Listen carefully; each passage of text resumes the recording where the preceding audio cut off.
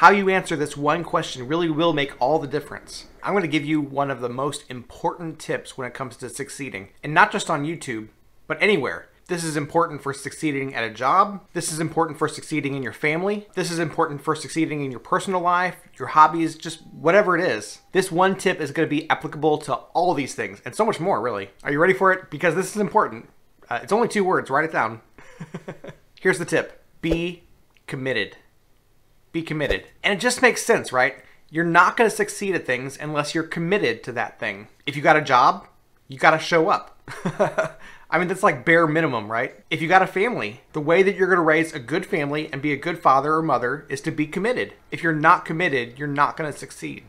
You're not going to do well. You got to be committed. So this one question is really going to make all the difference. Are you committed to making money on YouTube? Or are you committed to being successful in your personal life or in your business life? You got to be committed. Now for YouTube, that simply means being committed to the process, being committed to grow, being committed to making each video just a little bit better than the last one. But it really just comes down to that one question. Are you committed? Let me show you some numbers. I'm going to show you my wife's YouTube channel because really this is a great example of what I'm talking about today. All right, here is her channel over the last 28 days.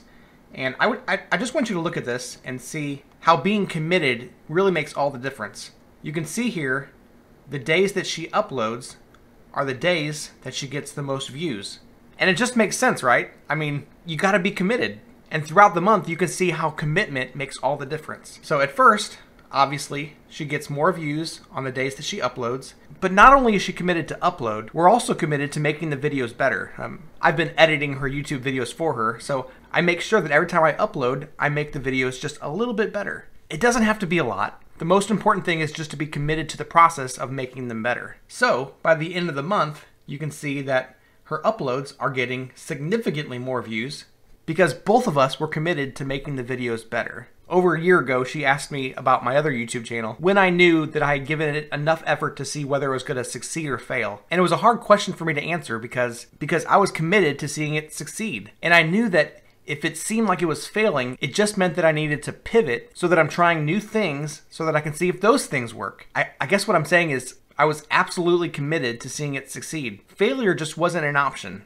Obviously, this isn't for everybody. You need to decide for yourself how committed you are. Are you willing to do whatever it takes? Or are you willing to go so far and no further? It's not a bad idea to decide that now rather than a year from now. Because if the answer is you're willing to do whatever it takes, that means being committed to the process. Being committed even when things aren't looking great. Continuing to upload. Continuing to improve. Listen, I know it's possible because I see it not only on her channel, but on my primary vlog. Let me show you those numbers too.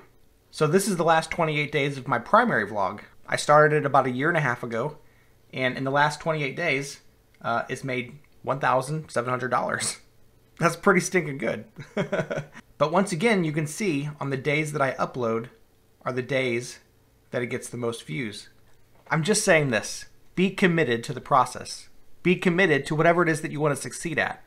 If you're not committed, you're not going to succeed. But if you are committed, then you'll do whatever it takes so that you do succeed.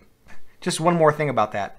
Right now, it is past midnight tonight, and I need to get up at 8 in the morning. But the thing is, I didn't make a video yet for this channel, and I am absolutely committed to making a video for this channel every Tuesday. I don't completely get it, but there's a lot of YouTubers now who are saying that it's not important to keep an upload schedule.